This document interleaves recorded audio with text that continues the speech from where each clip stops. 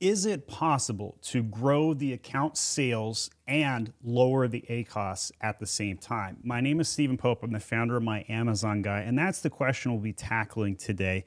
First, here's a little use case study. This is an account that I took over. It was using some PPC automation.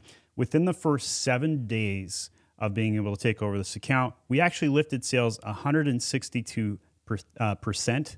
From 74K to 194K. So we grew the sales. So answer to the first question, can we grow the account while still lowering the ACoS? The answer is yes. On this account, we actually lowered the ACoS by 5 points in the first 7 days while growing at 162%. Now, this is very typical of an account that's run by PPC automation and hasn't had a pilot come in and look at some strategy. So I'll blow this shot up here. You can see the current period versus the comparison period. And a lot of the time, the PPC automation will be lowering the bids on Thursday and Friday, which you can kind of see here. And we were able to grow that considerably and make up a very big deficit because there's still a lot of people shopping on those days. And sometimes PPC softwares are under indexing or under spending on some of those days. So you can see that chart here kind of suggests that. We also were in a high growth ability here to make that work. But in general, what I find is that PPC softwares are really good at lowering costs, but they're not very good at growing an account. And so we find that it's actually quite easy to grow an account and lower ACoS at the same time, especially coming out of a PPC software situation. It is harder to go from good to great as an account or as in a brand. So if you're in that situation where you're $1 million seller, maybe multi-million-dollar seller, and you think things are going well, maybe you're sophisticated, maybe you've taken some courses, you've watched a lot of my content and other people's content, and you're wondering, well, how do I go to the next level? It's generally significantly harder to go from good to great versus going from scratch to good or from terrible to good. So just keep in mind, it gets harder and harder as you go along and do this. Certain categories are going to have a lot harder time managing ACoS and growth, and they'll generally go up at the same time. Categories like supplements, beauty, those are often very difficult to grow the account and lower the ACoS at the same time. In terms of lowering the ACoS, one of my favorite techniques is to switch the bidding technique to down only.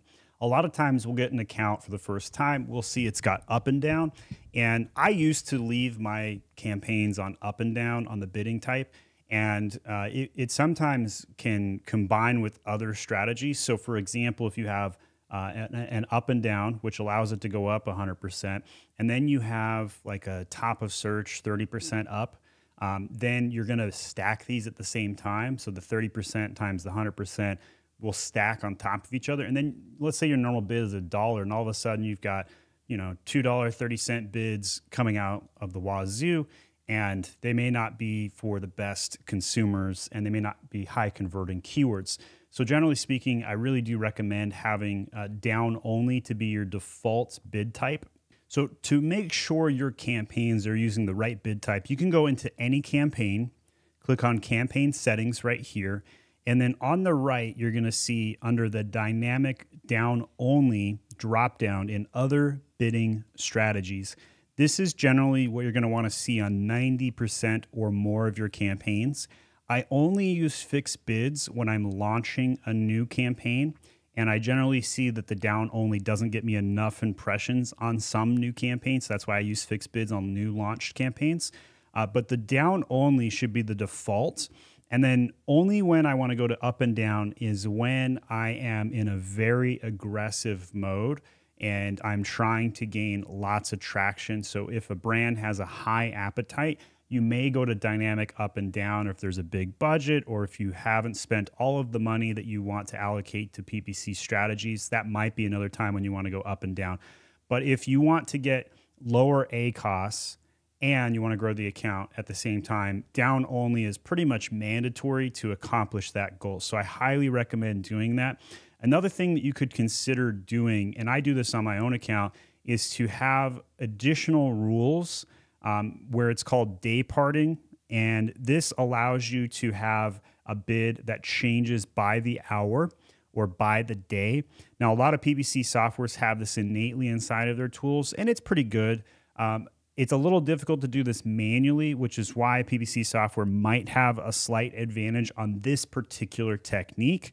But generally speaking, it's not enough. It's a more of an advanced technique that doesn't have as great of a return as you might suspect. So the general philosophy that I have on this, though, is to bid higher during higher converting periods. For most accounts, most brands, that'll generally be on Sunday during the day and Monday during the morning or early afternoon. And so you'll see we have a higher bid, 25% bump Sunday to 9 a.m. to 9 p.m., Monday 10 a.m. to 5 p.m. we got a 15% bump. And then also during Monday 8 a.m. to 10 a.m., I have a 35% bump. This is when people are going back to the office and they notice that there's just a sheer volume of needs that they have, or they go to the office, they forgot they didn't replenish the floss in their car that they like to keep on hand, speaking from personal experience, or other objects that aren't at their desk they wish that they were, or they need a particular object that they're thinking about while they're on their commute, and they get to the desk and they order. So I find that Monday 8 a.m. to 10 a.m. is my favorite and best time to convert. This is almost every single category, very few exceptions to this. And then I find Fridays to be just very, very weak. And so what I ended up doing to set up my own day parting was to have, I lowered the bids across the entire account by 10%.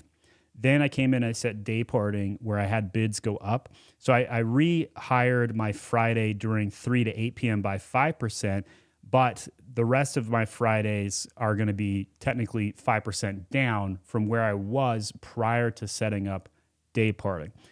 Tuesday through Thursday, I'll give a slight bump during the day and in the evening, but for the most part, not so great any other time. And then finally closing it out Monday, 5 to 10 p.m. I've got that 25% bump to match Sundays. So those are the dates that I've had a lot of success with. You may want to replicate this yourself.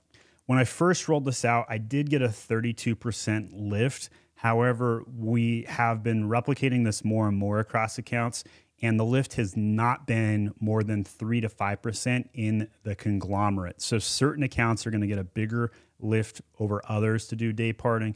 But I did have a pretty good use case story on my beauty products and some of the rules that I set up. So if you want to learn more about day parting, go to myamazon.com/dayparting, and we have a full guide, which you can see here, and a bunch of additional videos that you may be interested in.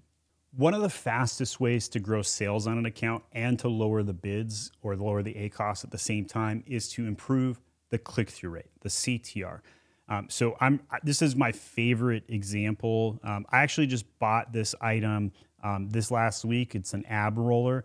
And what they did really well on this main image that made me click and purchase this product, I didn't even read the bullet points. I didn't even look at the secondary images. I saw this on the search page and hit add to cart and just made my purchase immediately. And it's because it had the keyword ab roller right on it. It talked about my feature. I'm trying to get my six-pack, right? Like I got a six-pack hiding underneath my belly fat, right? Underneath my shirt, Us versus Amazon. And I also like the fact that they have a picture of a person using the product. So you've got the banana for scale. I knew exactly how to use the product. They show a woman on the packaging. They show a man outside of the packaging using the product. And then they give me a nice close-up of the item as well. Generally speaking, when we look at an item in this category, so if I go over to Amazon right now and I type in ab roller and we look at some of these images, predominantly and notice how they got PPC slot number 1 right there, which is pretty cool. But predominantly we see the item like this with no packaging on most of these. Some of them have some accessories in the shot. Some of them have a person, but seldomly. And then barely any have packaging. And when they do a terrible job where they don't have a keyword and we can't see what they're doing, right? So some of these are selling well by any stretch, but very few of them have the person using the product and have a keyword. Like this is the only example that hit every single one of the best features of improving click-through rate for a photo. So if you really want to up your game, you will really want to grow sales, you want to lower your ACoS at the same time, spend 10 hours fixing your main image. Run some A/B tests. I use PickFu. You can get 50% off PickFu by going to myamazonguy.com/PickFu, PICKFU, and run your first A/B test for $25. Highly recommend that, right? Being able to understand how to make that happen. So general best practices, and I've got a bunch of things at my guide at myamazonguy.com/CTR, and you're definitely going to want to check that out. Here's another good one for cookie baking sheets. On the left, we have a Chinese-based product. You don't really know what it's used for unless you use it before yourself. On the right, you can smell grandma's cookies that you had growing up as a child.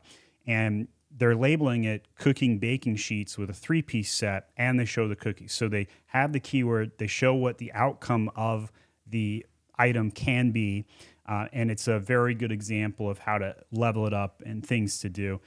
So adding a keyword to the packaging, making sure the colors are right.